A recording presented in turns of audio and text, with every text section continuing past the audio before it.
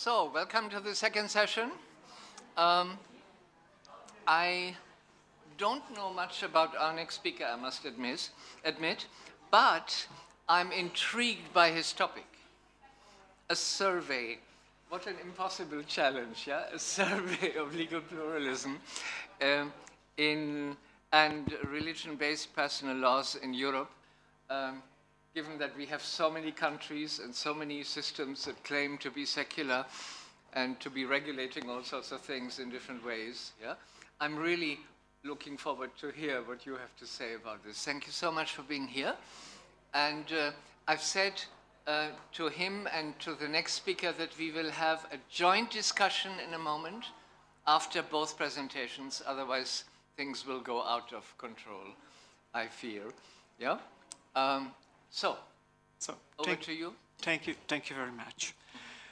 First, you're just speaking, yeah? You don't have a... No. Okay, no. I'll stay here. Okay, right. Traditional presentation. Want slides. First of all, thank you very much for the invitation at this conference. I will start my consideration with simple questions, also whether the answer is very, very difficult to find, or rather, in a society of many religions, what is the best law to apply for governation the religious pluralism? To try to respond these questions, I will try to reflect on three keywords: territoriality, 1, translation, 2, and interculturality, 3. The first question, custom and territoriality. There is not doubt that the dialect between personal law and the territorial law recalls concept of space. It does so in two ways: in the material sense, through the geographical area where the law is applied, as well as in the values and morals, ethics, politics, and religions that come together to define a legal system. Consequently, factors that exist outside of these areas are potential disturbance to their possible incompatibility with the lex causae and the lex fori. Over time, courts have become the main arbitrators dealing with the movement of regulatory models and the openings and closing of internal legal system to international laws.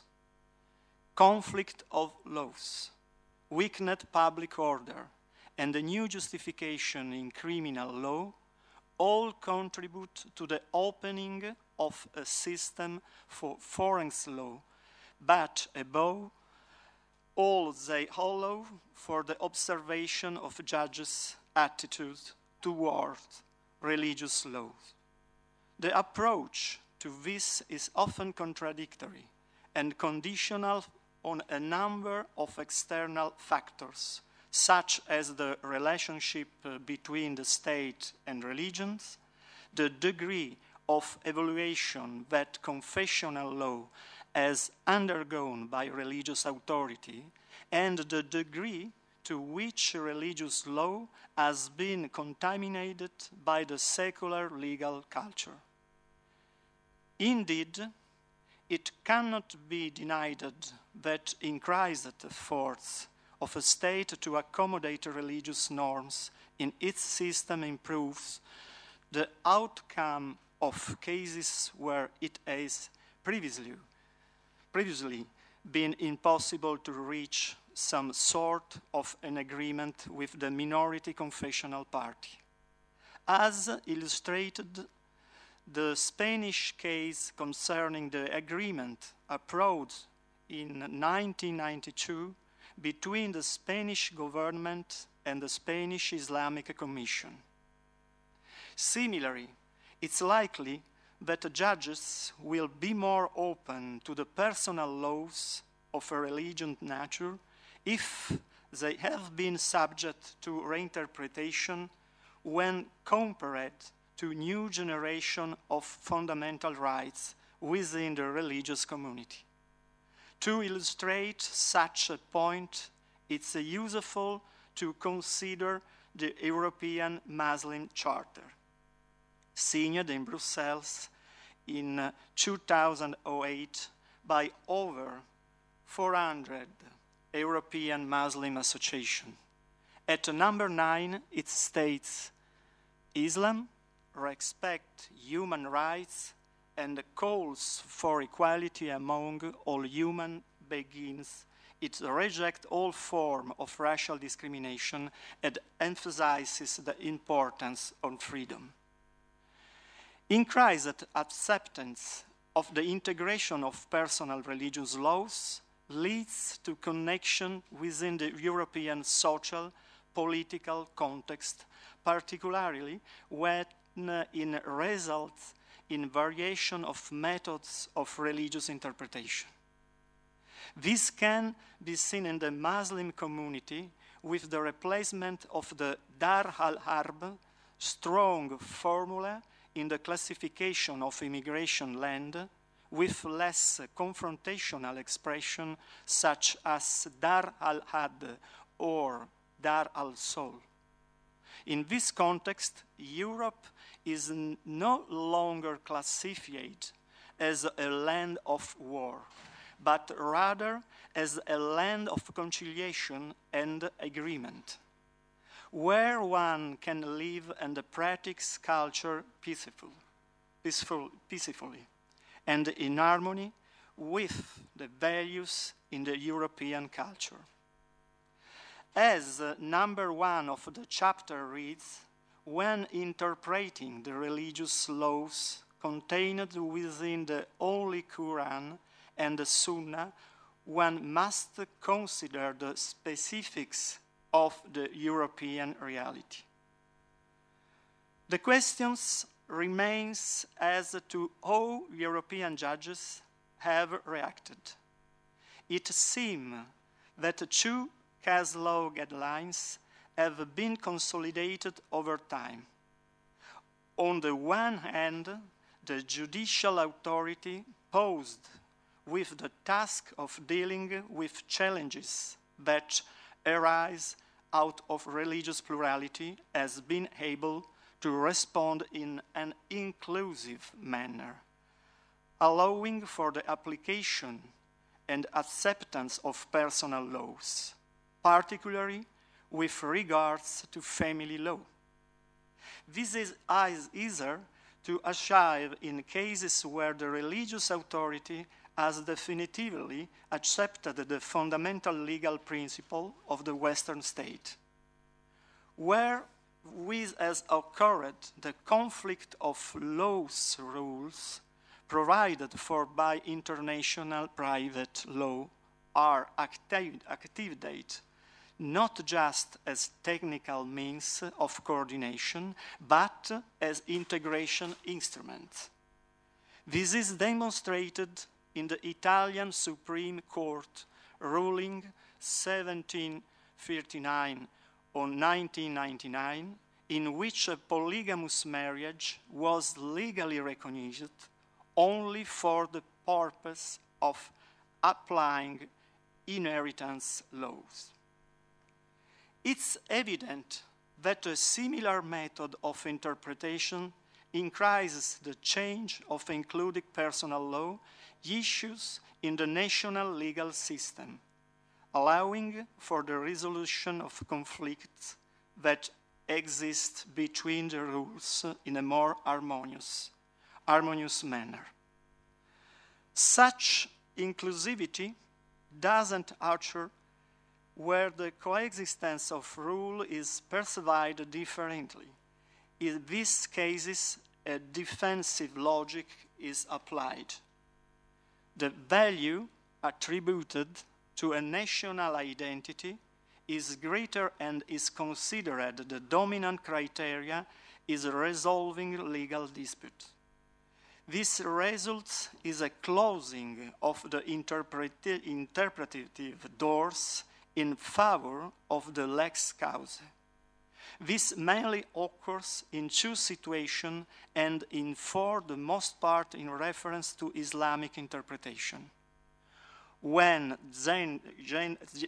gender equality is at risk, and when there is a risk of multicultural legal shift that would undermine the legal unity of the nation states. The European Commission has responded to a parliamentary interrogation dealing with a quick divorce that was denied by the German courts, commenting, "Gender equality is a fundamental right and a common value of the European Union. Laws or practices that discriminate against women are unacceptable." With the 1998 report on Islam and the European Awareness Day, the Parliament invited the Member States to enhance mutual understanding of the cultures and civilization in Mediterranean society, and condemned all forms of discrimination against women, requesting that all the European Union states, with the cooperation of Islamic nations, promote equal opportunities between men and women.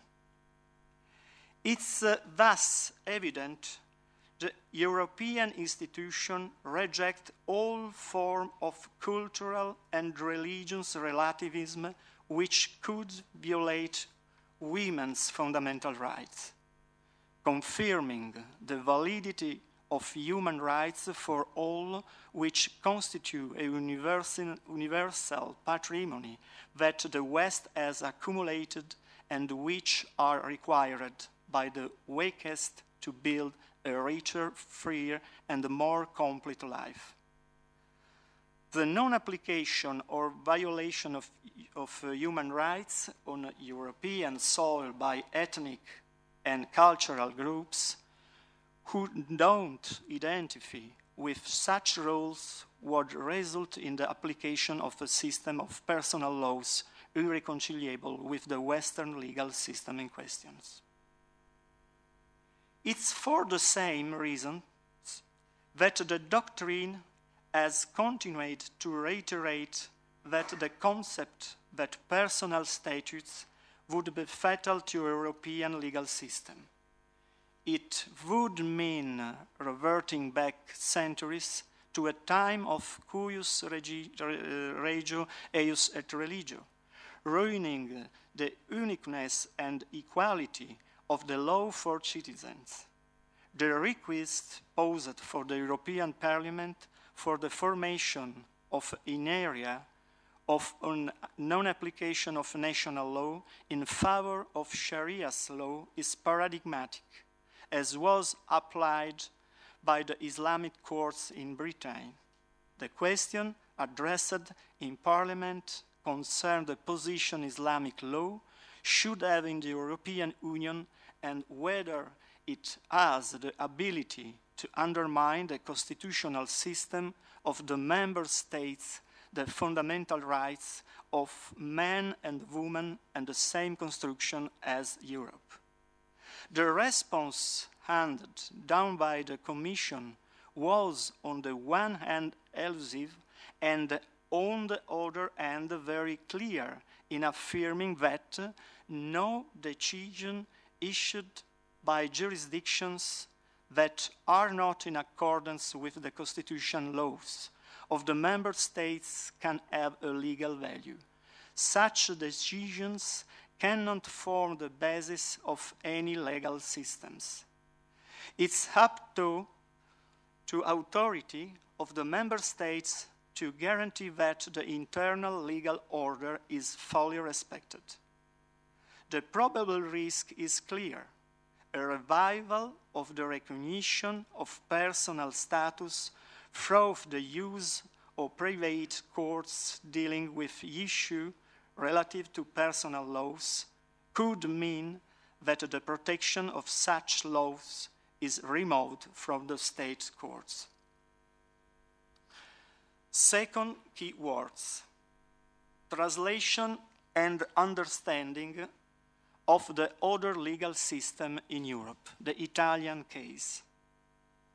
The second key words in understanding the dynamics that exist between personal law and the territorial law concern the translation activity that European judges are increasingly obligated to complete for the application of lex causa.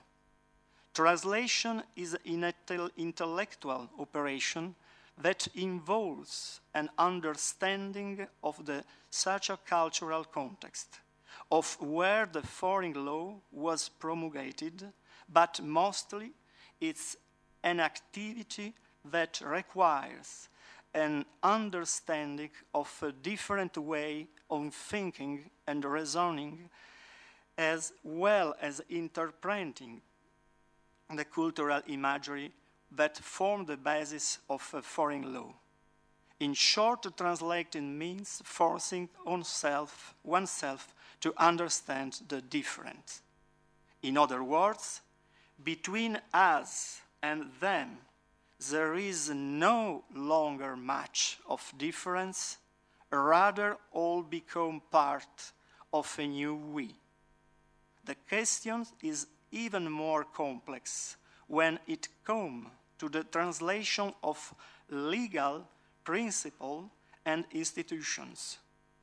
It's quite obvious that the translation has a huge influence of legal outcome, especially when it occurs across different and contrasting cultures.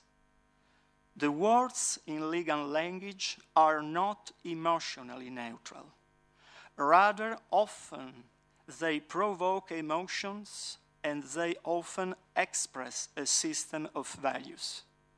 This is demonstrated in a ruling handed down by the Court of Aosta in 2011 with regards to a divorce decision for SICAC pronounced in 2004 by a Moroccan judge. In this case, the Italian judge simply translated the word SICAC as revocable divorce, confusing the irrevocable divorce process implemented both by the man and the woman in condition of equality, with talaq, the legal divorce transaction, which is exercisable by a man and always revocable. In other words, as a result of a bad translation from Arabic to French, a confusion was created attributing the legal institution of divorce, SICAC, with the revocable aspect of talaq. In this case, a few considerations should be made. One, it's clear that the decision of the Court of Aosta is based on a lack of knowledge of Moroccan law, followed by a bad translation from Arabic into French, which confused the judge applying the lex causa. Two, this case demonstrates the prejudice behavior of the judge when confronted with foreign laws outside the scope of the Western tradition. In interpreting a divorce as revocable, the extravagant nature of the concept was not considered, rather the exotic nature of the case and the irrationality of the foreign law in the context of the state legal system were taken as implicit. 3. The case proves that it is not always appropriate to translate. There are cases in which it would be better to maintain the name of the legal concept hand.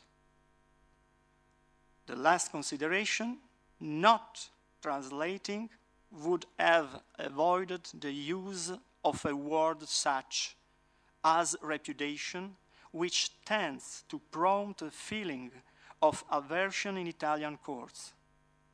The word talak would have caused less apprehension and elicited a less emotive response. An example of a situation in other culture where this has occurred is with the Jewish get, towards which judges demonstrate less hostility and a larger interpretative equilibrium, despite the fact that the two concepts are similar. 3 keywords. Interculturally, a new challenge. With specific reference to Muslim law, it's undoubtedly important that state judges make an effort to understand it.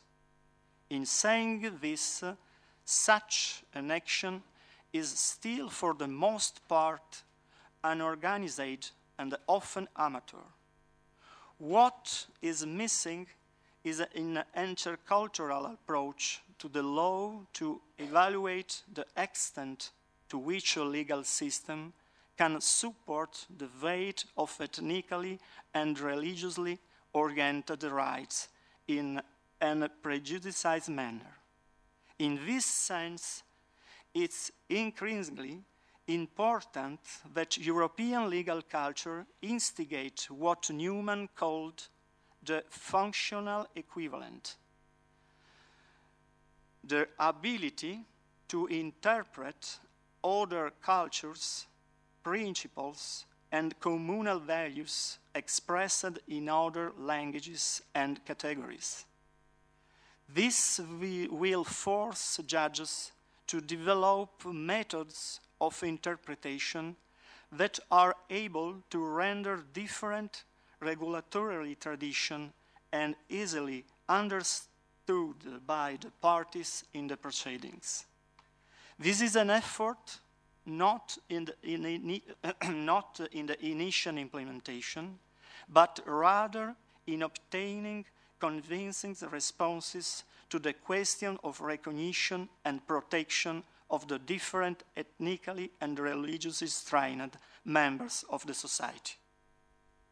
In order to develop the intercultural perspective through which we can understand and grasp the dialectic between personal and territorial law, it's fundamental to learn how to observe and judge others in the same way in which we judge ourselves. At the same time, we must learn to judge and observe ourselves through the light of others. In doing so, the connection between personal and national law will coalesce to create a bidirectional path, creating an entirely new hybrid of lex fori and lex causa. The challenge for the current regulatory system lies in translating, understanding, balancing, mediating, and excluding. In facing such challenges, new waves of pluralism will be formed to determine the future of pluralist democracies. Thank you so much.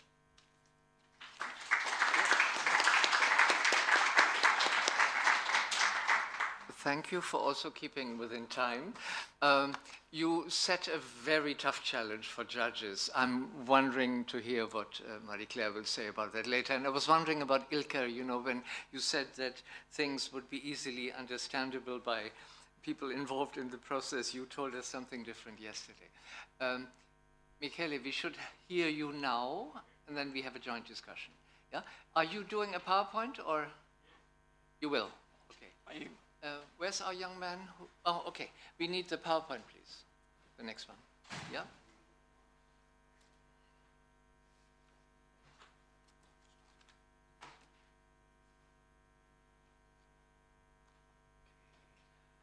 I presume that Professor Graziadei doesn't need much introduction, and he was already introduced by Professor Tognati as one of the founders of big institutions here in Italy. We've met quite a lot of times in Halle. Yes. So, but I'm not really part of the club. Contrary to most of the participants to this conference that deal regularly with law and religion, I am, in a certain sense, an amateur in the field. So I'm here as a comparative law lawyer. I wish to thank warmly Roberto Tognati for this invitation, which is a sign of friendship for me. We have been in touch for a long time, although we didn't work that often on these type of topics, but then at a certain point he realized that I was involved in it in a different institution, and we resumed a conversation that was always very lively among us. So thank you also for the very enriching presentation that have taken place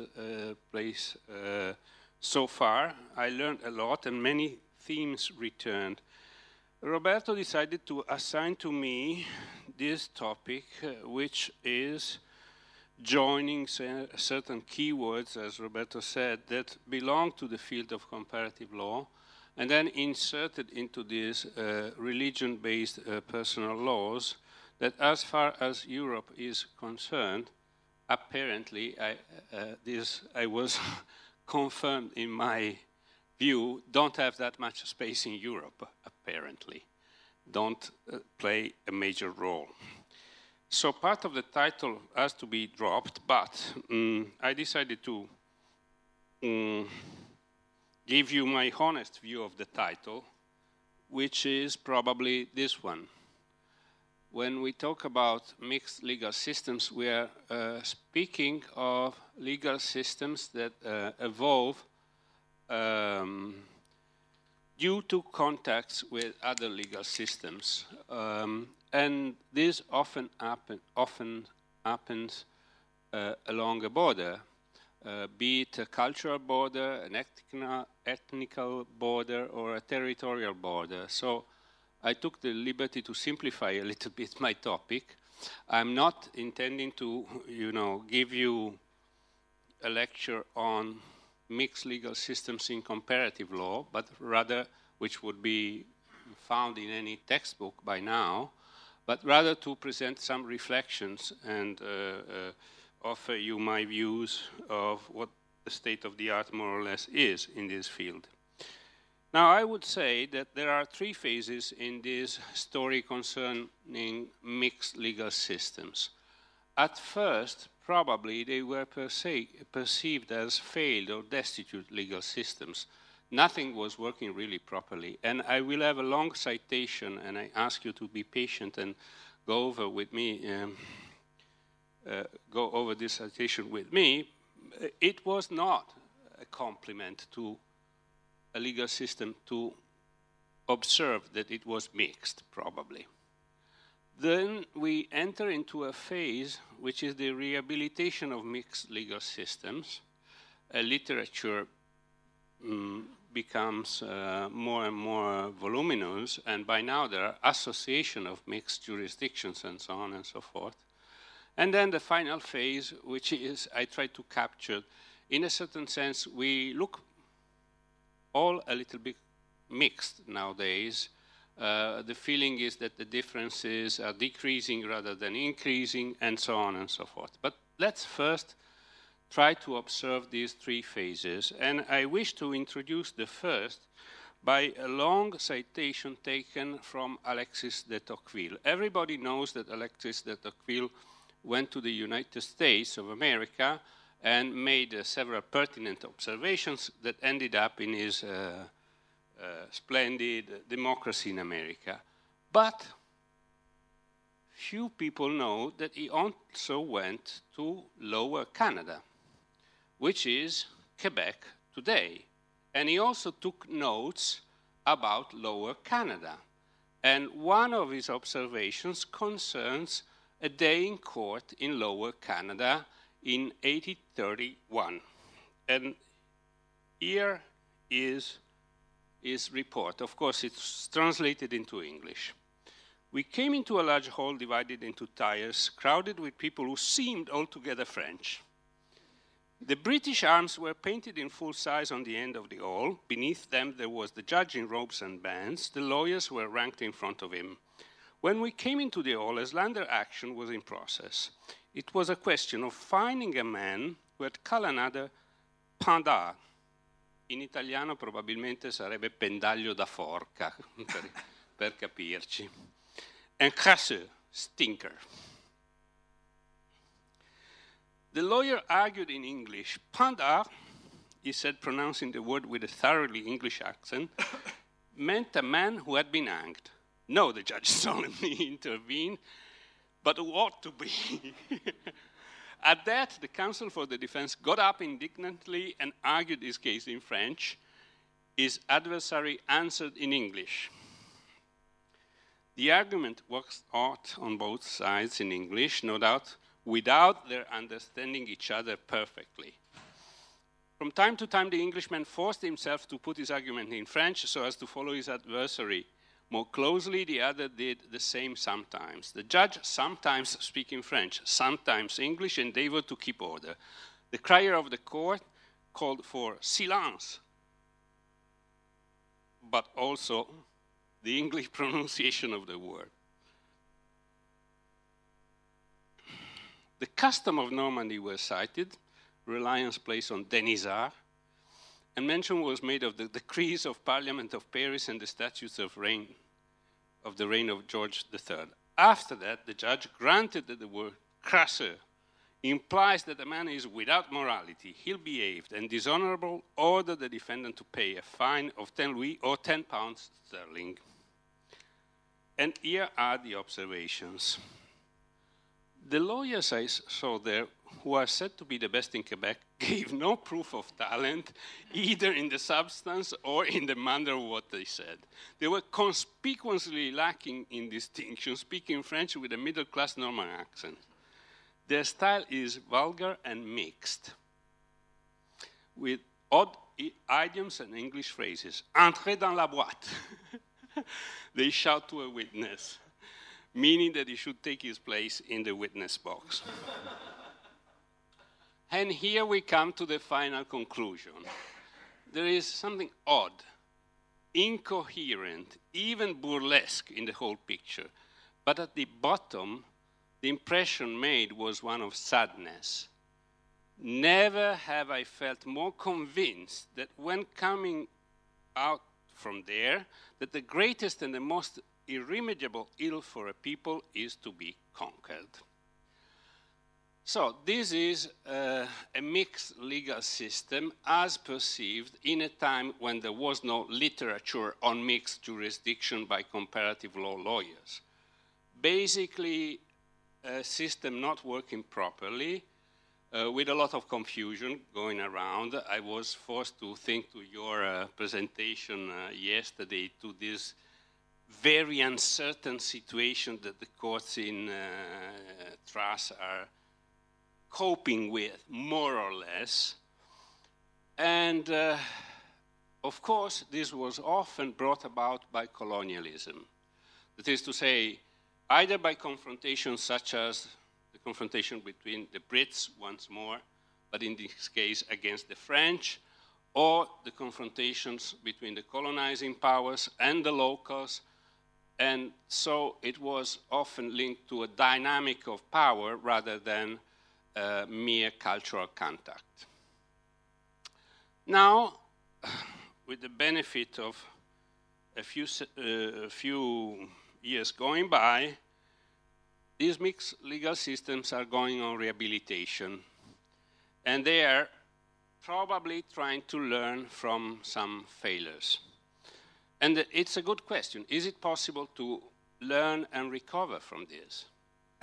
I have the impression that for some people, like for Tocqueville, there is no remedy to this. But in some areas, and probably the literature produced by these mixed jurisdictions is trying to do this, there's the attempt to bring a more positive view of what has been going on. Positive in which sense? There is a broader conceptual and linguistic repertoire. And this is enriching. It may be a source of confusion, yes, but if handled with some care, it is important. And surely, for example, in Quebec, they did a huge effort to produce a terminology in both languages that could avoid that type of confusion that Tocqueville was mentioning. It took a huge effort and a substantial number of years, but probably nowadays Quebec is fully equipped to deal with any legal issue in both languages, which is an achievement, a true achievement. Then there is a certain sensitivity for law from below, in the sense of law as the byproduct of social interactions. You are never quite comfortable when you are in an ambience like that. But after a while, you realize that everybody is in trouble, and then you have to decide what to do and probably try to help each other a little bit. And this means that you know that a positive enactment by the state will not solve the situation. It has to come from how people react to certain social situations. So there's a growing sensitivity, surely, for this type of dimension, which brings also into the picture a sensitivity for implicit normative ways, because we all know that no matter what the state policy is, if it's undermined by the very officials that should be taking care of that policy, the message is lost, and the implicit, the implicit dimension wins, because you actually know that the state will not implement that policy. So all these type of reflections are linked to a more favorable appreciations of mixed jurisdictions in the literature today. There is also certain attempts that I would not consider positive, that is to say also a renaissance of legal nationalism linked to mixed law jurisdictions. Some of these jurisdictions are thinking of going independent. Scotland was the typical case recently in Europe. And surely I had several talks with Scottish lawyers that were explicitly telling me that they were trying to get rid of whatever influence of English law had there been on the Scots legal system. Very passionate about this. They were checking each doctrine on what exactly was it based, to try to reinforce the civilian component of the legal system. I don't think this attitude is completely healthy for a number of reasons, because basically it's a nationalist attitude. So you start claiming that you want to repossess, you want to be once more in possession of your own legal system. I think this is correct. But then you push it to prove the point that you really want a confrontation about what is the essence of that legal system. And I think this is a wrong attitude for reasons that perhaps I do not need to explain. Now, this is the situation that probably prevails nowadays in conversations and in certain contributions. Basically, each legal system could be considered as mixed. First of all, the number of jurisdictions that have been listed as mixed, Roberto pointed me to a website of the University of Ottawa that has such a list, is a very long list. But second, even those legal systems that are not included in that list could be considered mixed for a specific reason. That is to say, we by now realize through a huge literature on legal transplants or circulation of legal models, last time that I checked it was over 300 titles on the topic, that in the making of a legal system, quite often elements are taken from abroad. This is obvious in certain areas that had to modernize quickly and were bound to take a certain civil code, translate it in the local language, and put it into force. But even areas of old Europe that traditionally considered to be the original source of certain ideas, if you start checking, there has been a lot of give and take. So from this point of view, one could say that actually this is where we stand. Purity is imaginary, is not a real option, purity. Purity is a thing you claim for yourself, but probably this does not correspond to the facts on the ground. This is a big issue. What is the European Union? It is not a state, true, but if we think about it, and I have to do so because this is in the title of my topic, we realize that a lot of law is produced by this entity nowadays. A huge amount of rules come from the European Union. These rules are quite mixed because sometimes they compromise among different views, but in any case they are often written more or less as Tocqueville thought, that is to say, joining different type of voices, style of discourse, and so on. Now, the European Union is doing this probably to be inclusive. And, you know, quite often we know that they try to choose a neutral language through autonomous notions, through a number of devices and technique. And yet, it is true that it is not as inclusive as some or many EU citizens would like it to be. But I doubt this can be put on the shoulders of the European Union full stop, because the truth is that probably the same applies at the level of the member states. It's not that the member states have found a solution to this and the European Union is lagging behind. At the European level, we find more or less, as to this last point, exactly the situation that we find in the member states.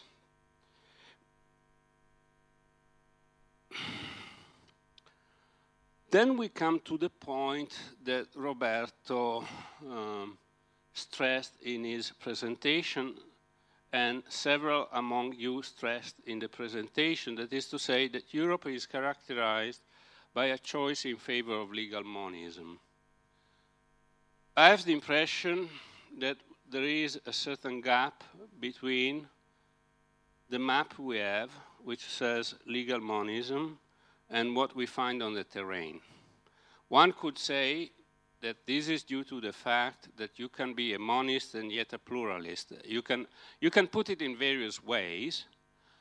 My point is that actually, even though the map says legal monism is put under pressure from many sides. As Ventura pointed out, some compromises are more acceptable than others simply because they reflect the majority view, sanctioned by custom or by religion.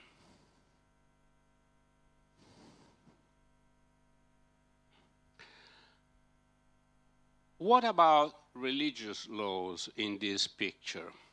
Strange enough, the category of mixed legal systems has seldom been used to conceptualize the coexistence and the mixing of secular and religious laws within the boundaries of European states in particular. Now, if you think of it, we could say that all European systems were in a certain sense mixed, because for a long time they had the secular law but also the religious law administered by different institutions, and there was a lot of borrowing across the divide. We know, for example, if we study the history of contract law, even tort law, several concepts were first elaborated by the canonists, and then they transmigrated to the secular side. In England as well, not just on the continent. And yet, we don't use the notion of a mixed legal system with respect to this problem. Not that I'm aware of. The question is why?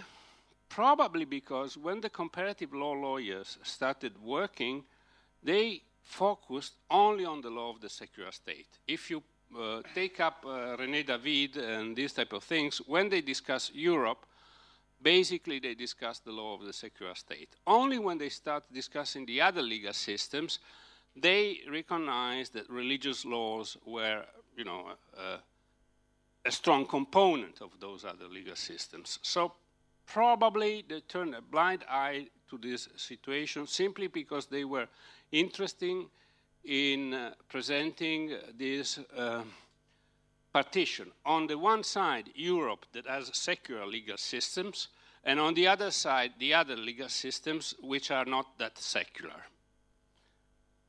But from my point of view, this is not how things went. Europe itself had a very large component of canon law that governed lots of things until the 19th century turn.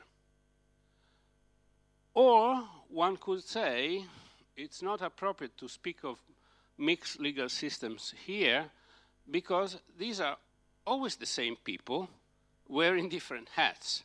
So there is no strong diversity implied here. It's not the Brits and the French on the same territory. It's always the Brits and always the French, one time playing as judges in a secular court and one time playing as a judge in a canon law court, but the mentality cannot be completely different, and so it doesn't really help to use the category of mixed legal systems here. In any case, there are ways to treat these problems, and the most common way is the notion of pluralism. We have heard about reasonable accommodation today. I think one notion that could be picked up from other fields is the notion of multiple modernities. This is a theory which has been developed by historians that have noticed that there is no single path to modernity. All societies have modernized, but in very different ways. And in a certain sense, even phenomena that we perceive to be the contrary of modernization, like Islamic terrorism, that is often presented as feudal, actually is part of modernity. It cannot be defined as feudal. It is thoroughly modern. And, of course, we know that they use mass media, they do these things. So, for a certain period of time, we thought that modernity meant just one thing, and that all societies were going to converge around that notion. This was the Western view, of course, of what societies were going to be. Now we come to appreciate the fact that deep differences will remain, and these deep differences will nonetheless fit into a pattern that can only be termed modern, or if you prefer, postmodern. I never know where to draw the line exactly. But it's impossible to categorize some society as modern and others as being left behind.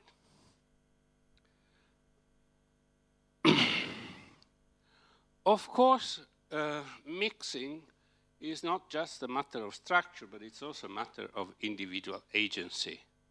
Beliefs are a typical motor for mixing, and beliefs are individual beliefs quite often.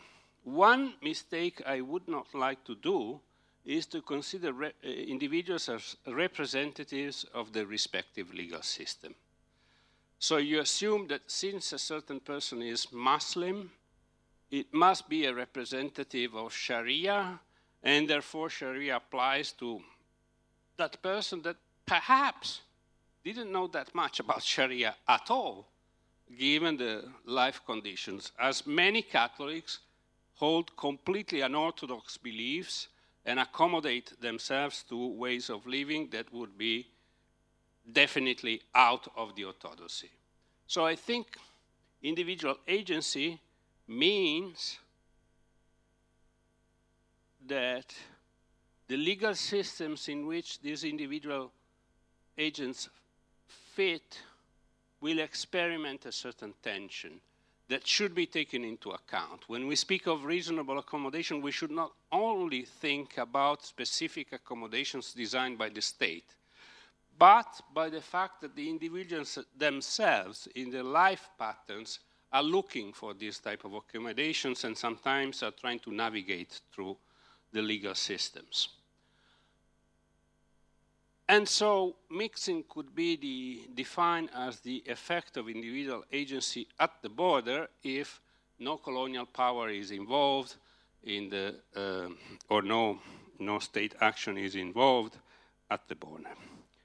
Thank you.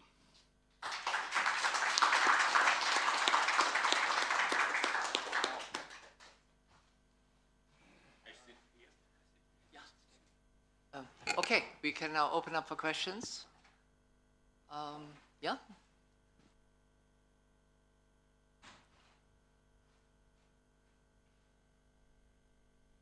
Thank you. In constitutional law, we are now accustomed to talk of constitutional pluralism, in particular when it comes to the interaction between national constitutions, EU law, in particular the Charter of Fundamental Rights, the European Convention, and the case law of the European Court of Human Rights. Now, as we all know, there is no hierarchical arrangement that regulates the position of each one of these sources of law. And the whole system, or if you like, the three systems, work together and interact through a practice which is known as judicial dialogue. Judicial dialogue is really the tool which has made possible the coexistence of constitutional pluralism. And I think that many suggestions that come from Michele's presentation, I open a small bracket. I knew I did ask you to talk about that, and I was damn right. I think that many suggestions that come from your presentation somehow indicate that judicial review, the judicial dialogue is an instrument we can rely on in order to achieve some reasonable accommodation.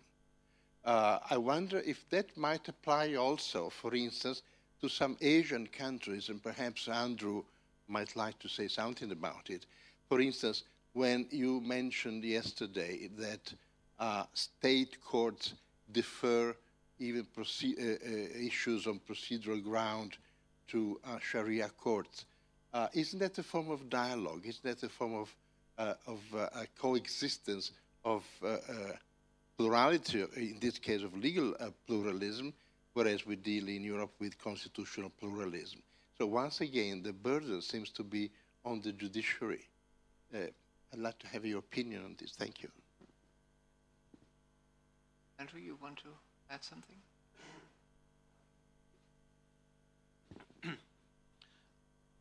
Absolutely. I mean, you know, I think this is consistent with the paper we just heard, that if you have legal traditions coexisting within a certain field, they will tend to affect each other. I mean, in the particular context that I was talking about, there's a very good article by Donald Horowitz talking about exactly the ways in which the common law has influenced the Sharia courts in Malaysia in terms of the procedural elements and the way evidence is handled and so on. And I mean, it's very interesting to me that there is now one law school in Malaysia that has set out specifically with the objective of trying to bring the two systems together by teaching every subject within the frame of both Sharia and common law. You know, it goes even further than that because you know, it's not simply parallel courses; it's within the same course. So if you're studying property law, then you see how it's handled under Islamic law and how it's handled under the common law system and how they relate to each other or can be compared. So sorry, that's too long an answer, but in short, yes. But hang on, Andrew, we did that at SOAS in the 80s before you came. And spoiled it. No. But we did those things, you know, when the old colonial professors were there. Yeah, Yes, they taught equity and property and all that, you know, with little components of Islamic law and Hindu law and Jewish law. Oh yes, and it's not so unusual. But my point is that this is with the specific objective of affecting the legal system itself. I mean, this is how they view the legal system developing in future, bringing the two things together. So, you know, maybe the Scots shouldn't be, you know, too worried about their mixed inheritance in that sense. Okay. If I have nobody else wanting to ask anything now, yeah, briefly? The question is first to the issue of how you prove Sharia and how the French judge got it wrong. In common law, we have at least this presumption that foreign law is a matter of fact and it needs to be proven by expert witnesses. Wouldn't that have done the job if in an adversary system you have the two sides each bringing expert testimony and you would kind of rely on the adversary system and you should get it right. I mean, if the presumption is that you as a judge is unable to determine this issue of fact, it needs to be proven. Would that have helped? I was just curious. And going back to the issue of mixed jurisdictions, wouldn't you also count in international law? I mean, if you counted in European law in terms of the states, so it's inevitable that international law is generating all of these treaties, all of these institutions, all of these tribunals, and you would have this shadow effect, even if it's not directly applicable within the state, but the shadow effect of international law is already influencing states in terms of devising all sorts of norms, especially in terms of human rights. So if it exists, and you would need to report, you would need to be held or maybe accountable before some of these tribunals, it has the shadow effect of generating amendments within the law that would be coming from other sources. So I would suggest if you would add European law, maybe international law generally would also be a source for this mixed jurisdiction nature.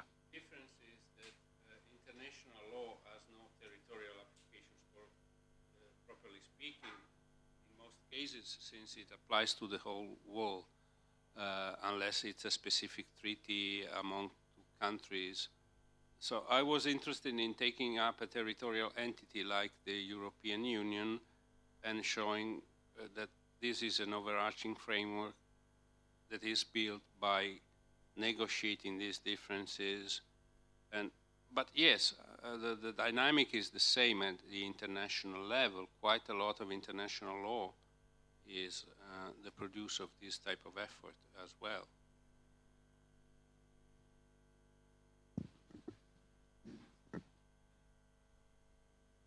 I think there are two problems.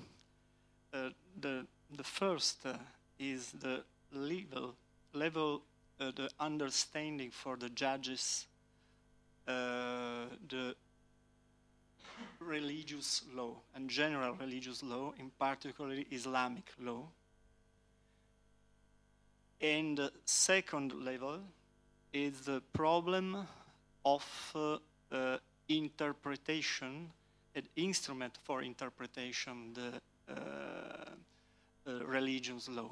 I do know, for example, in the Italian system, there is the problem about the interpretation of canon law by the judges about the marriage law, the marriage regulation.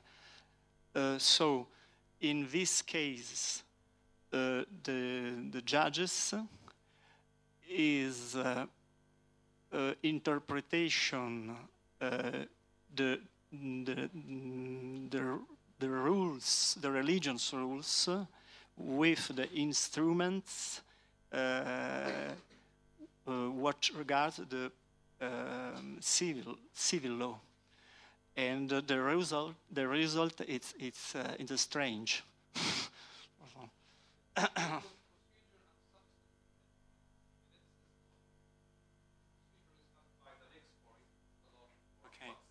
Okay.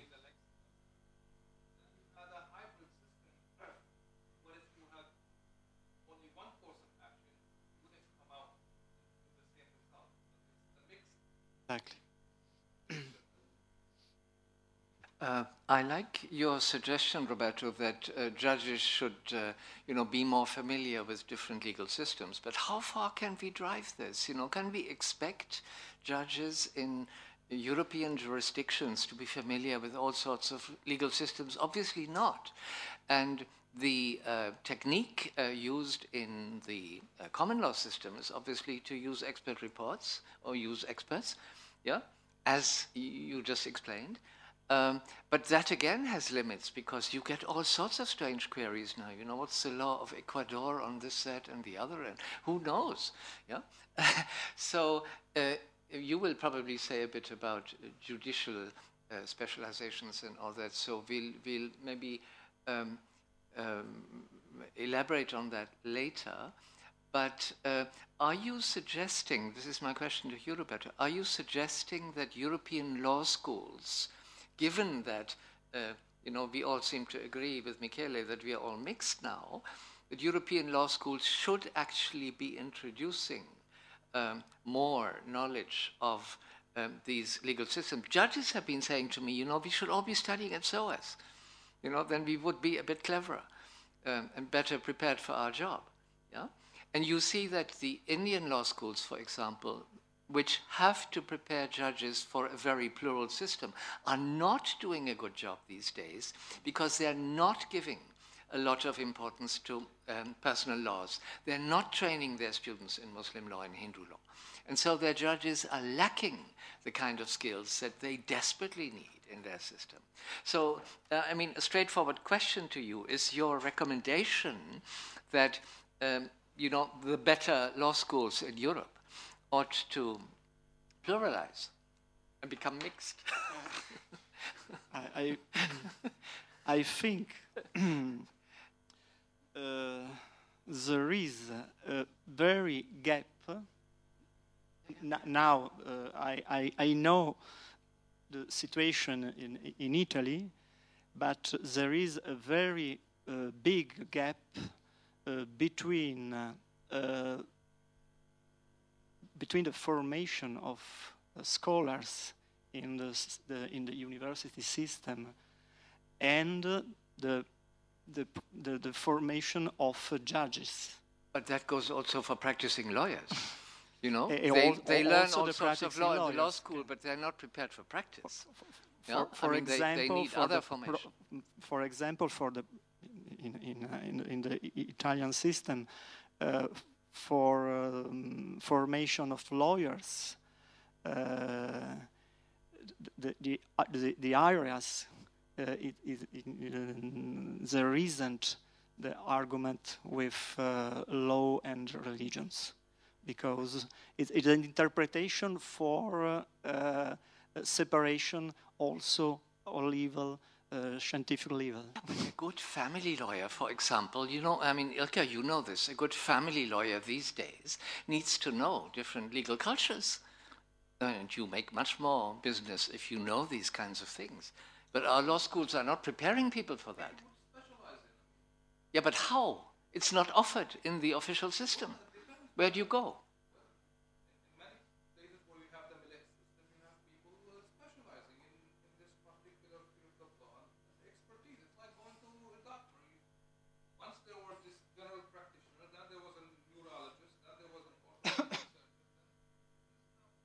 Yeah, but I mean, Eliza will be able to tell us in how many universities in Italy do they teach Islamic law? Yeah, not many. Can you see? Yeah, I mean, it's not there. Yeah, it's something that probably ought to be addressed. And courses specifically on that, and this kind of courses had great success in Italy, exactly because it's not taught. Yeah. Okay, Prakash is next. Yeah, thanks a lot to all the presenters. Very interesting morning session. Just wanted to pick up on a couple of things that Michele, Graziadei, you mentioned about. First of all, the issue about multiple modernities, and I'm still left a little bit intrigued about what the content of this modernity actually is. You know, what is it that's supposed to have actually been globalized, but yet hybridized at the same time? And I would offer a different kind of suggestion, which is to, in order to give content for what actually got exported with modernity, which is, you can say is a European product, is this particular process that I was adverting to yesterday, which is the way in which certain ideas from within Western culture get secularized and globalized. And so the task for the kind of agency, legal systems that we heard about from yesterday is really to try to cope with facets of these exports as have occurred in the form of legal transplantations and so on. And of course, it's true to say that there are multiple ways in which different legal systems around the world have coped with these, right? And that's what accounts for a trope like multiple modernities. But if you just say modernities, it seems like it's a thing without content, right? So we have to give it some kind of definite cultural content, which is what I would plead for. And of course, you also mentioned something very interesting, which is that this kind of traditional neglect of particular jurisdictions which have existed within Western countries, right?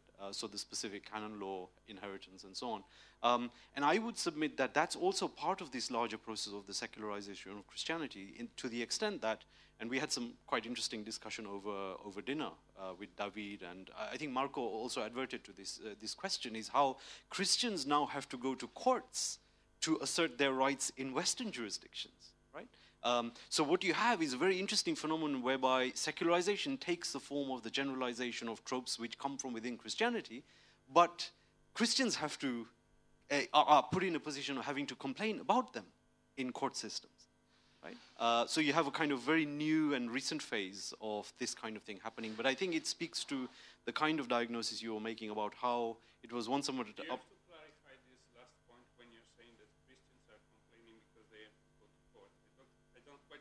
No, Christians let's put it in a different way. Christians complain in courts because of the influence of secularization and secularism, heavy secularism, and they feel that the pressure of that, you know. So I'm trying to argue something which is ostensibly inconsistent, which is that Christianity secularizes itself by universalizing itself, or the other way around, universalizes by secular, which creates problems for particular religions within Christianity, you know. So that's it. Thank you. Shall I add something to this, Prakash? I think Michele very rightly says, and I'm coming back to this in a moment with this picture that's on the wall, that we are all mixed now. But we are not just mixed now, we are also all nervous now about who we are and who the others are.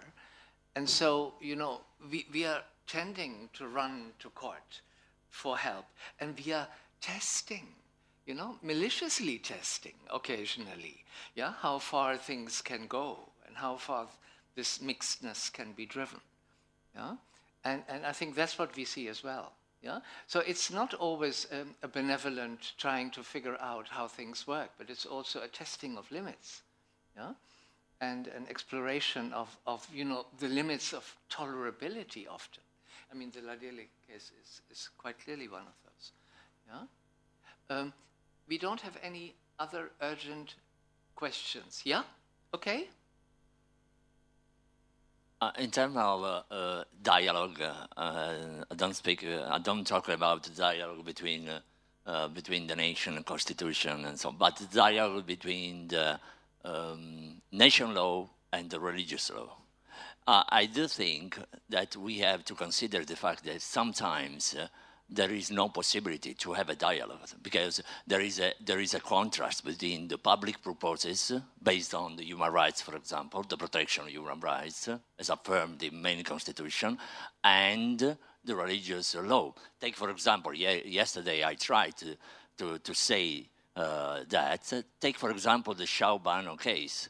The India judges at the Supreme Court, they tried to interpret the Sharia law, saying that there is no contrast between human rights stated in the Constitution and the interpretation of the Sharia law. But many Muslims organizations took the street against this decision, saying that, no, you are not legitimized to do that, and this is a very wrong interpretation. So we have to consider this.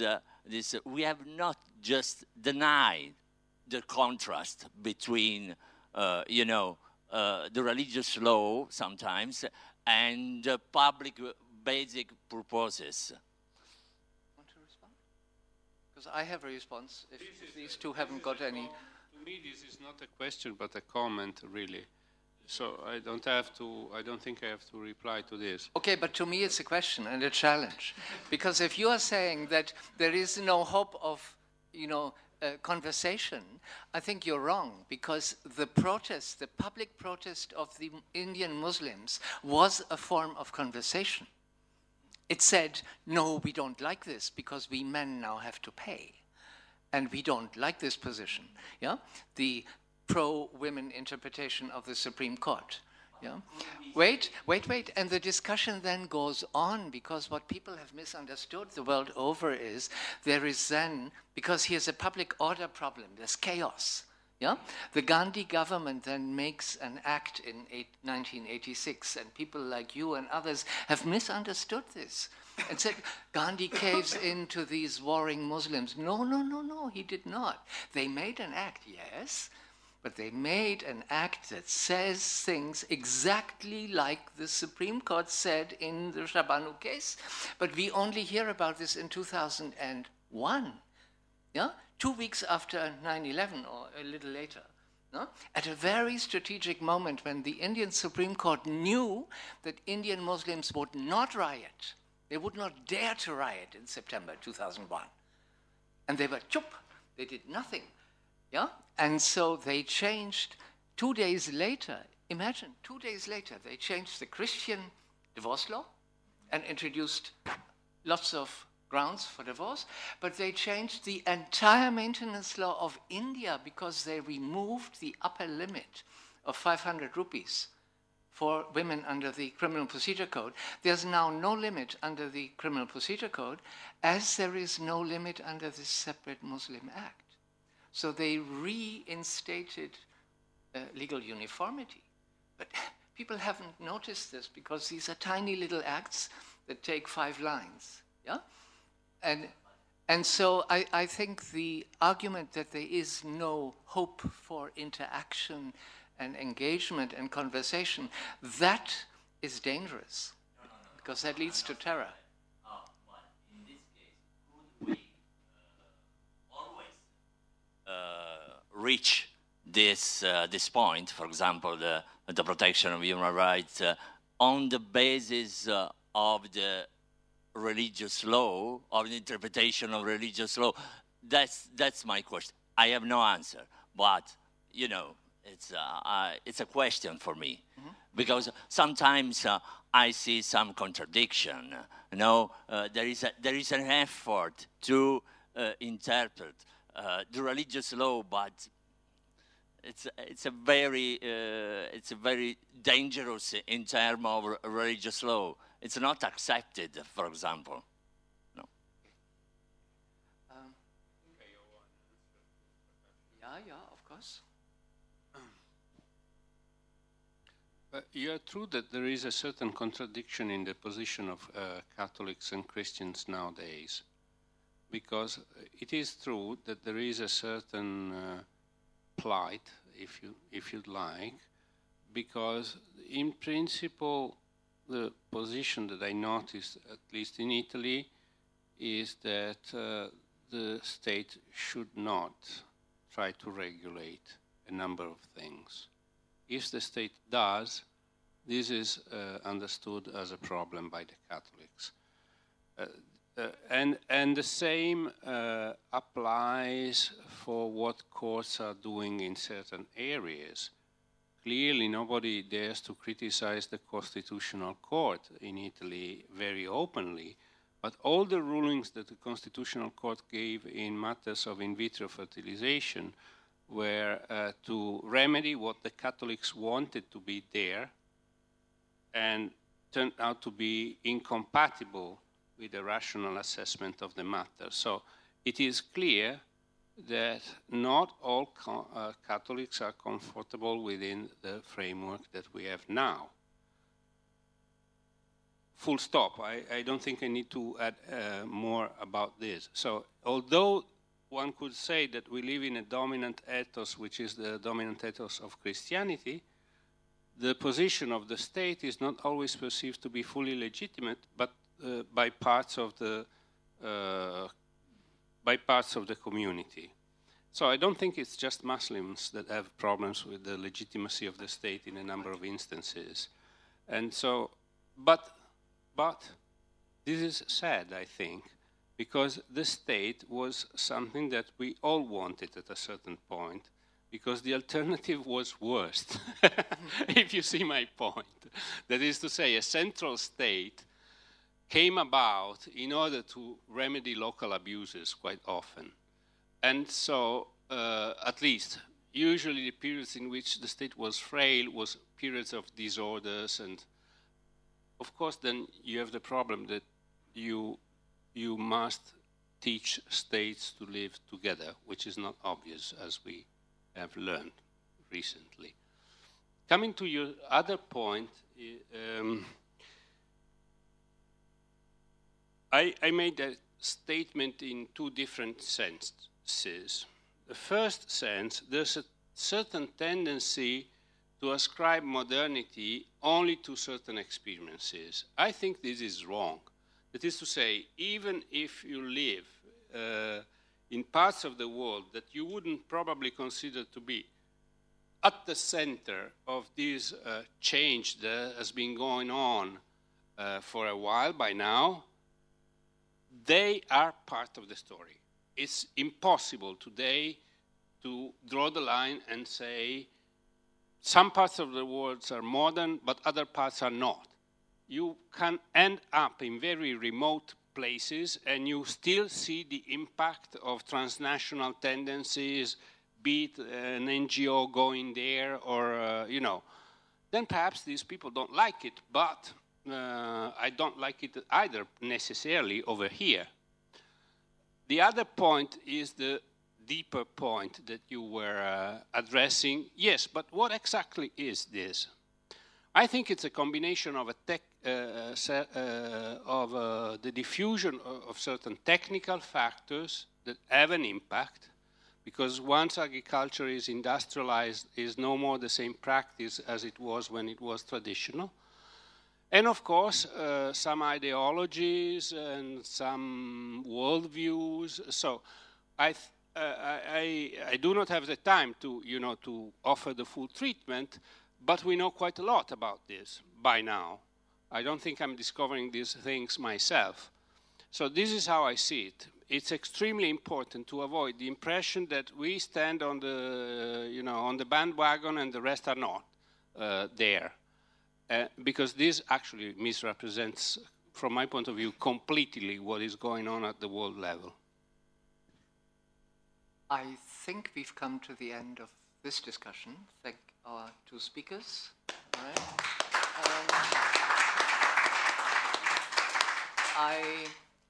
I take the privilege now, because Roberto challenged me to fly some kites, to spend a couple of minutes to simply show you a couple of slides instead of giving a presentation or something, just to update you on things that are going on, because they're actually the same things that have just been said, but now in picture form. And then, of course, Marie-Claire has the final word. So I've got here confirmation of what we were told. Can I have the mic? Confirmation of what we were told, that we are all mixed. Even if we assume in the global north that we are a uniform system, we have heard in so many ways that monism is not actually pure monism in practice. There is the theoretical possibility of monism, yeah? But in practice, it's just not even there, and it's not even recommendable. You made that so clear. And you have this middle type where we make special exemptions for indigenous people to give them rights, and this happens all over the world. We had examples from the Malays in Singapore. You have examples from Malaysia, but we have them from all over the world. And we had in Ravenna in March wonderful examples from Latin America also. The type 3 law is exactly what we are seeing in Asia and Africa, but this is, of course, what Muslims and others now want when they live in Europe. Yeah? So it seems to matter where we are located. Silvio, this is now an answer to your question. You know, which system, which method of regulation offers a more effective, a better way of managing this? We are, to some extent, probably bound by history. We live in a place that has developed structures in a particular way, or like Greece, you know, is bound by an international treaty that you said can't be done away with, even in 2023, yeah?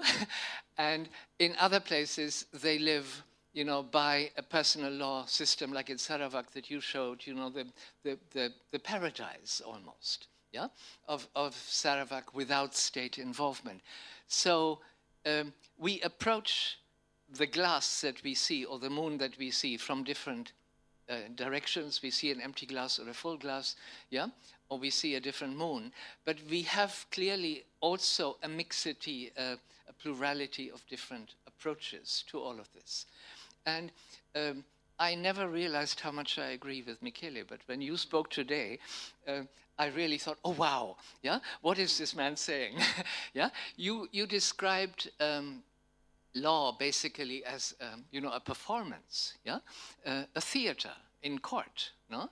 And I've seen this happen, of course, in South Asia as well. So I want to show you quickly this thing here, the idea that when we look at law these days, we should look at this phenomenon from 4 different perspectives, yeah? And this comes now to the modernity question that you asked, yeah? So I think in all 4 corners, there are actually modernities happening that are competing. Wait, this is, of course, much more dynamic. It's in the air, it flies, yeah? It changes every second. You know, life is not the same next second, all right? But I want to look at power, because you talked about this all being a game of power, all right?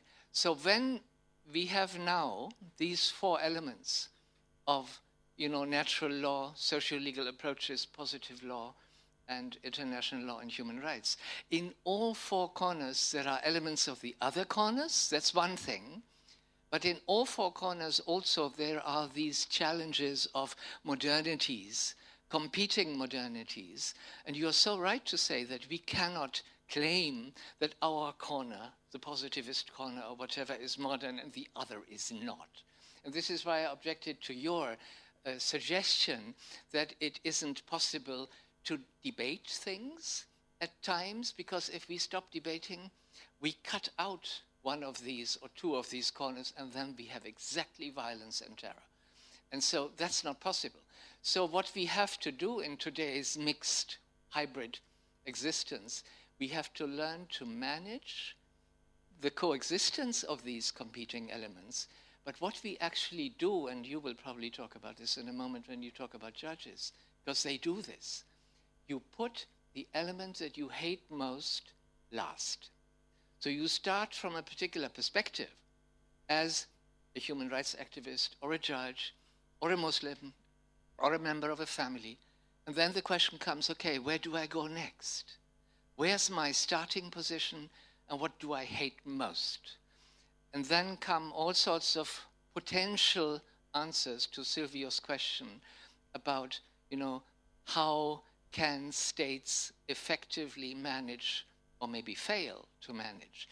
But I think one very clear answer we got from this conference is that states are not the only actor in this field.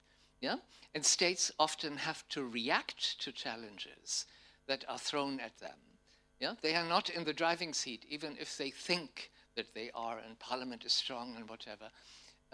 And we had just now a discussion about the role of judges, very clear everywhere. Judges are ultimately the ones that have to do this. So I'll shut up here and simply tell you that these things exist. If you want more information, it's on the web. It's everywhere, but you can send me an email. Yeah. But I want to give space now to Marie-Claire because it's important that we listen to you and have your final summing up of our conference.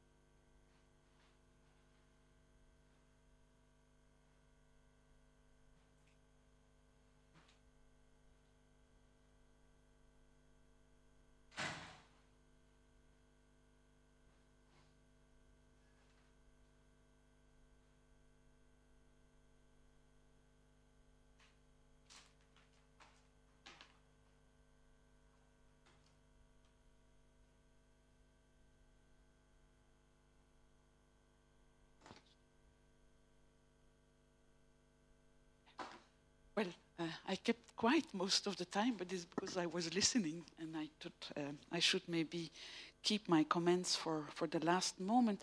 But I won't take kind of high profile. I will really take a low profile role.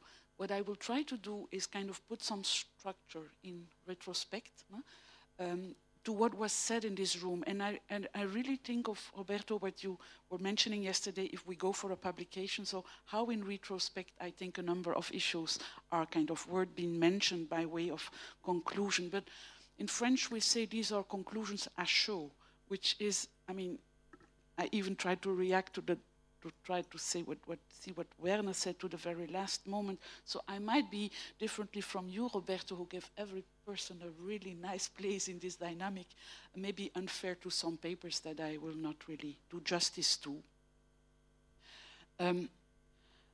I just gave a subtitle to this meeting. What we have been doing, and I now hesitant whether I still use the word accommodating. Let's say we have been addressing religious diversity, and clearly, as you said, Lorenzo, this morning, within the state legal framework, and you called it in the end a positive secularism. We want to give the state a positive role, but you also said we will see whether the state manages and whether the state is the kind of appropriate way or level, but for lack of other levels. But it had a main impact on the way of thinking, because, for example, parallel justice, if you, from a state-centered point of view, of course, there is no parallel justice unless the state granted some type of recognition. But if you abandon the state-centered approach, there is very efficient parallel justice. So I'll say that we have been thinking within the framework of the state. Now, you, Michele, you're not kind of part of the club of the people that deal with religion. I'm not part of the club of the people who used to compare. But nevertheless, I've been trying to do this kind of, are we in a position that we can compare the systems in the different countries that we have been discussing in this room? And in anthropology, we easily speak of false comparisons, because the more you go in depth into the context, the more there is the risk that your comparisons are not valid, because things can't be as easily compared. So the basic question is, aren't all these contexts not too different to allow valid comparisons, let alone draw conclusions? No? So I better be very prudent, but I think that what this meeting shows is that through the comparison, you see very clearly one thing that we share in common. It's the really crucial role of the context. And you referred to the power. I think it's all about power relations at play. And then the very question is, of course, this is on the one hand unavoidable. It's not new. But the question is, does it turn out to be unfair to people because it's in the hands of a state that is not really in the position to address it? And then we could speak of failed states. No? I'm coming from a failed state, so I dare to will. We are failed in terrorism fight. So, and anyhow, so and I will be kind of very prudent in what I say, but I think the very strength of this meeting, I was really very impressed, the profound familiarity with the context that each of the speakers were addressing, whether coming themselves from this context or whether having been studies these contexts. And that, I think, was the really richness of this meeting. And so I think I learned a lot how these power plays turn out to be fair and unfair at the same time, depending on of who you think. Malaysia, Singapore, India. And then we mentioned countries, but without digging into it, Pakistan, then Israel extensively, and then for Europe, unfair, because we only dealt with the UK, and with Greece, we mentioned Canada, so we digged into very different kind of contexts. Now, when I tried to, yesterday night, think fairly of how could I cover all what was said here is by just thinking of two parts. If we really want to see these contexts at play in the different countries, I was thinking of a model to bring that into the comparison is when state law is faced with diversity, there are at least 3 levels of analysis that you have to distinguish. There are, I think, 3 questions, and then I dare to think of 3 trends, but that could be an issue of discussion. And then very briefly, when we think of a future-oriented approach, are we thinking of state intervention, or are we going for self-determination? And then, since we have been discussing extensively the conflict of law rules approach, is this still the appropriate way to go? In which type of context, yes, and in which type of context, clearly no. And then, are the concepts of cultural and religious diversity to be revisited? And you hinted at it, and I would like to come back to this. Now, as I said, 3 levels of analysis. There is promotion of diversity, including religious diversity on the global level. In some countries, like in Europe, the regional context and the European Court of Human Rights is there to be a very specific regional context, and then of course there is diversity in the domestic sphere. But when you look then concretely into the context of all these countries, is the same instruments are dealt with very differently. When you think of the universal protection of the freedom of religion, some of the countries that were mentioned have this reservation. I mean, Islamic countries have a main reservation in the way they deal with that one instrument. Very interestingly would be another universal instrument, which is the CEDAW, the rights of women, and the link with religion there. So, and also countries accompany a policy of human rights or do all but to accompany it, which is they ratify, full stop. But there is no education, there is no training. If you ask a person in a country that really was kind of ratifying the CEDAW after 25 years, what it means, the CEDAW, nobody knows. But the country plays the card of non-discrimination. So what does the country do with this kind of global level and the freedom of religion and the protection of it?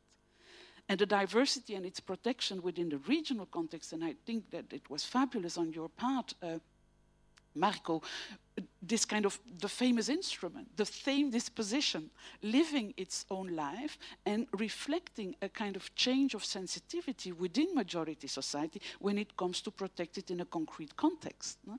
So this also has to be taken into account before you can start comparing. No? And the diversity in the domestic legal sphere, of course, we all saw that legislation, and you said it, is reactive. It's clear that regarding the kind of new type of cultural and religious diversity we are faced with, legislatures lag behind. And if they do respond, rarely they respond with sustainable solutions. The legislation, and I speak then for Europe, regarding religious freedom, if amendments, these amendments are very much ad hoc, they are always very reactive, they draw inspiration from the past. It was mentioned what the Muslim Concordat in Spain, I mean, it's all ad hoc, reactive, and very often very defensive. So when you said, Michele, law as a byproduct of social interactions, I think that so far it's not in the really fully democratic sense of the term, because the new religious minorities are very often absent from the institutionalized settings where the legislations are being amended. And that explains, I think, for a large part, this kind of reactive, defensive way legislators amend their own laws. So it's not really thinking with a visionary approach. It's let's handle it now since there is an urgent need, but it's very protective of mainstream, in my sense, and for the countries I know of in Europe. And all this, I think, has to be taken into account when we think of comparison. It's now 3 questions. Of course, the legal techniques are not the same depending on the arena in which you think of religious diversity. And we have been dealing with family law, and that is the reason probably because we have been thinking so much in terms of private international law and of personal laws. But if you think of labor law, for example, you would have to deal with a very different type of techniques. And then depending whether it's a private or the public sector, and whether with conscientious objection you get anywhere, maybe you need reasonable accommodation just to really in-depth think of including religious diversity in the workplace. So these are other techniques. Education, we just addressed it very briefly, but do we do justice to religious minorities in education? This would require other legal techniques. In penal law, as I said, we tend to be very defensive, and what you see in Europe, we criminalize a number of religious practices, or we address them through exemptions. And very strikingly, we granted exemptions to the Jews, Judaism, and since Judaism shares a number of practices with Islam, we start thinking of withdrawing the exemptions. So you get a kind of Islamization of Judaism in Europe, and it's a kind of striking that all countries start now thinking of revising the exemption when it comes to the ritual slaughtering. We have had the whole discussion about the Boer circumcision. So this whole issue all of a sudden is being problematized because linked with one problematic religious community. That's one way of thinking of penal law. And of course the other is considering that religion might be a mitigating circumstance. And there also you see a double standard in the case law. For some religions, it's not really a problem, but for some religions, it will never be a mitigating circumstance. So depending on really the setting, you will have to think of other techniques of law, and always and again, are we in an appropriate way dealing with the new religious diversity? And more importantly, probably for the type of setting that we were in here, is what is the origin of the cultural or religious diversity? And I could think of 3. Or the religious diversity and cultural diversity is being imposed. And that is typically the colonial setting. All of a sudden, you're being confronted with a new type of normative thinking. Or it's homegrown, and the homegrown diversity we live with. And this is what we switch then in constitutional mechanisms of protection of some religions, mainly the main majority religions. They feel at ease because the constitutional mechanisms are there. So this homegrown religious diversity is not really a problem. And then you get this kind of new type of way of being confronted with religious diversity. This is creeping Islam. And I use the term on purpose because this is what politicians use in terms of metaphor. This is the imposition from below. That doesn't work. And it's really kind of perceived as a problematic cultural diversity. Unexpected and the wrong type of diversity. And this has a main impact on the kind of interaction you get between law and cultural and religious differences. We are much more easygoing with one's own minorities. Who was it who said Malaysians in Singapore? This is home. This is our minority, and you grant them easily exemptions. You don't even think of accommodation. It's a kind of self-evidence. And there are a number of interesting works that really kind of play with this kind of a diversity that is not a problem, because it was kind of anticipating the state, which is the typical indigenous people. No? When you think of Kimlicka, who says, well, we owe them accommodation since we have been imposing our state construction upon them. In the US, there was an interesting book in the 80s. Now it's kind of desperately dated because the illustrations are dated, but American Cultural Pluralism and the Law, how romantic they have been in granting accommodations to Amish people, because it was our own past. So you just identify with these people as your own past. You kind of, so this kind of museological approach, no, of diversity. And in a sense, the Martinez case you refer to is also this kind of taking still for granted this kind of accommodations, since these are our kind of religions. No? And I think, Lorenzo, you said it to the end, and your fourth conclusion, Marco, went also in this direction. The new minorities, they have no voice, and they have no institutional voice so far. And when I think of the Islam, since they are internally so divided, it is extremely difficult for them to push a kind of argument through in this kind of institutional setting of negotiating the future of countries, and including then Europe. Do we see convergences, trends in the different settings we have been looking at, if any? Then I would say three, at least I see three. The first is a trend that our legislators are really not only faced with a diversity that is being perceived by their public opinion as problematic, and therefore not necessarily willing to go into it, but they are also sandwiched, because on the one hand, this globalization, and on the other hand, something that is increased individualization of lifestyles. And that has not necessarily to do with religion. It's really your lifestyle à la carte. And you expect legislators to allow you, no, for procreative rights, for family, all lifestyles are à la carte. It must be the kind of, and then we find kind of evident, unless and up to the moment that other people want to have the same. And then, so this being sandwiched between a globalization, my first kind of experience with globalization, I was kind of surprised, is when in France you had this kind of, the first decision that the headscarf would be prohibited in the schools. You had the same afternoon in Tehran a kind of protest on the streets against the French prohibition. There was a kind of globalized view of what you could call transnationalization of religious minorities. No? They identify with a cause, and they really follow the case. Of course, this is because there was e-communication, but that was an example, no, of a globalized phenomenon. Of another kind of, we refer to it, is this kind of the fatwas worldwide, people consulting, no, internet, to look for the right fatwa, to have an authority they can work with, no? Or the other way around, kind of universal legal clinics for Muslima. No? How is the right way to think of your gender, no, in a globalized world, and remaining a faithful Muslima? And it's very interesting to read, and it's very professional as well. This is this kind of globalized, and for legislators, of course, very difficult to handle this. I think this is a common kind of trend. Another kind of very kind of characteristic, and we discussed it all the time, is this kind of role of the case law. And how would you kind of make up your mind about this role? We all feel a bit uncomfortable, because we feel that also the judges really are uncomfortable with the situation. And the judges sometimes feel that they are expected to fill the gap, no? Whereas the legislator is not yet there.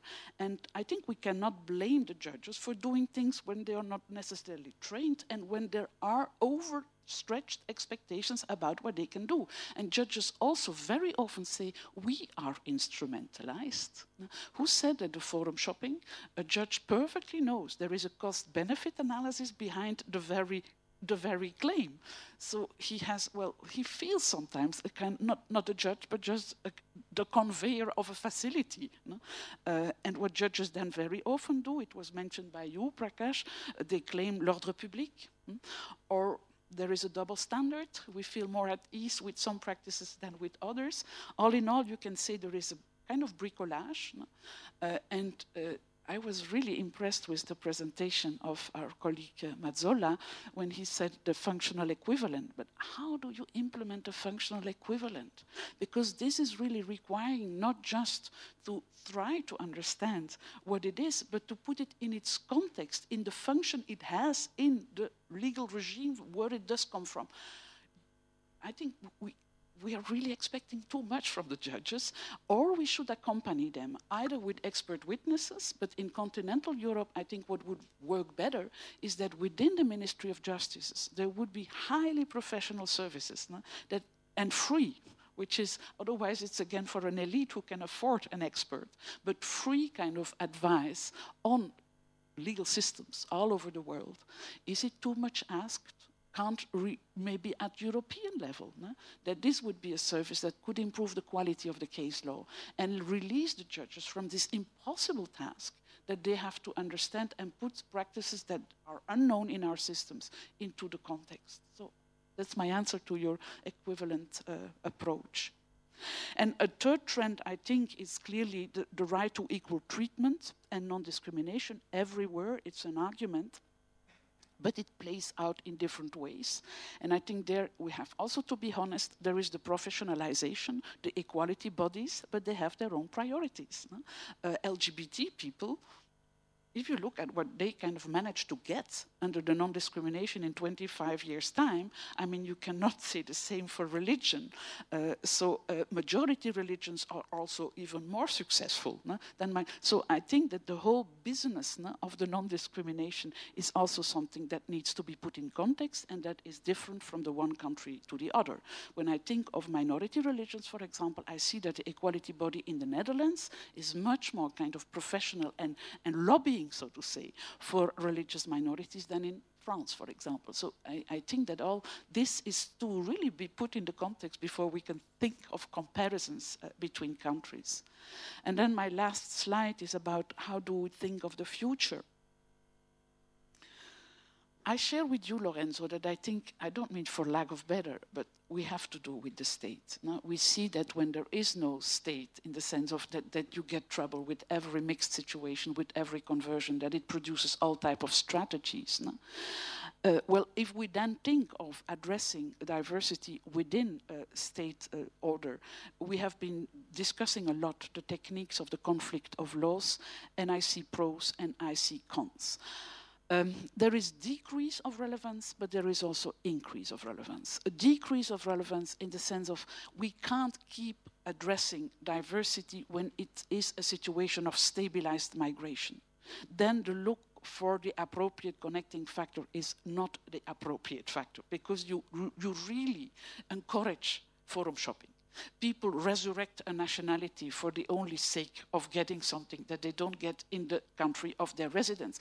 In fact, you create privileges, and it's very elitist. But it's only the one who knows how to handle, who has access to the information, who can then get through conflict of law. So I think for stabilized migration, it is probably not the right way to go. But I'm living in Germany for the moment. 1 million people coming for the most from Muslim countries. This is for the next number of years, bringing with it new private international law, with people that came without documents, with people that came from countries where nothing is registered, with people that feel that they would like to come with their families. How shall we handle this? No? So there is a lot about private international law that we are facing in terms of the cases will come. And there is also increase of relevance within Europe. What are we doing in Europe? So for lack of harmonization of family laws, we have to fall back on all the techniques of private international law, which is granting recognition to judgments from abroad. This is allowing people that have other laws with regards, for example, family names, to export these family names to other countries. So Europe is now a real exploratory kind of laboratorium of private international law. So there is also increase. Whether these are the really appropriate ways to handle this, it's for lack of harmonization. You can't tell people you can move freely and not without your family, without your personal laws. So I think in Europe there is surprisingly an increase of relevance of personal laws through the EU construction of free circulation of people. So, and I think it's a highly technical domain, and it's very dynamic, and there are a number of instruments, and it's Brussels 2, Brussels 3, Brussels 3 bis, and I mean there is a production of techniques that are in fact the kind of circulation of personal laws in Europe. But there is a risk of a double standard, because we, for us, for our own aims, we sophisticate the rules of, for example, release of exequatur, make it easy for people that they move with their family lives. But when it comes from people from outside Europe, mind you, then, as you said, Prakash, l'ordre public. I mean, because these are personal laws that, I mean, have no home here. And there is, I think, in private international law, a very interesting technique which we did not address, is to allow in certain circumstances the parties to decide which law applies. And for matrimonial regimes and for divorce, we are just kind of experimenting in terms of in the text, but there is no practice. Because it's very expensive to find the right advice about what it means in the long term if you choose for that or law that you. So the kind of optio juris is a kind of new vein in private international law, but there is quasi no practice in family law. So should we think of another way to address the way we think of our societies in terms of cultural, legal, and religiously diverse? I think before we start doing this, we should really be documented much more richly on what belonging, faith, religion means to people. You briefly addressed it, the non-production by religious communities. It's flourishing everywhere. There is this gender ijtihad, women looking for sources to deal with, to be loyal citizens with religion. Religion not as a problem, but as an integral part of their identity. And I think that before we start thinking of new legal solutions, that we should really be looking for what the people need and what the people feel. I mean, it's maybe too luxurious to say that is really making our society to measure for these people. So I really feel that that is a way probably that we will prepare the future, is know much more of the people concerned. And another kind of instrument in law that I think is clearly under investigated in terms of its full potential is contractualization of relationships. I really think there is a vein, we already addressed it in Leuven. I also think that in family law, there is really a possibility for people to combine, so to say, religious requirements with civil law. But it requires emancipation of people, training, education, both of the lawyers who accompany these people and of the people to be knowledgeable of what they can do with contracts. But that is also very, very time-consuming and very demanding. And I wonder whether, and then I speak for Europe, whether our European societies find this word, the investigation.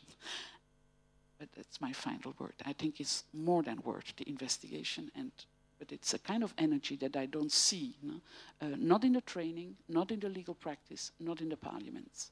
Maybe the researchers should take their responsibility. I hope, Roberto, that was more or less not as, well, a kind of retrospection. Yeah.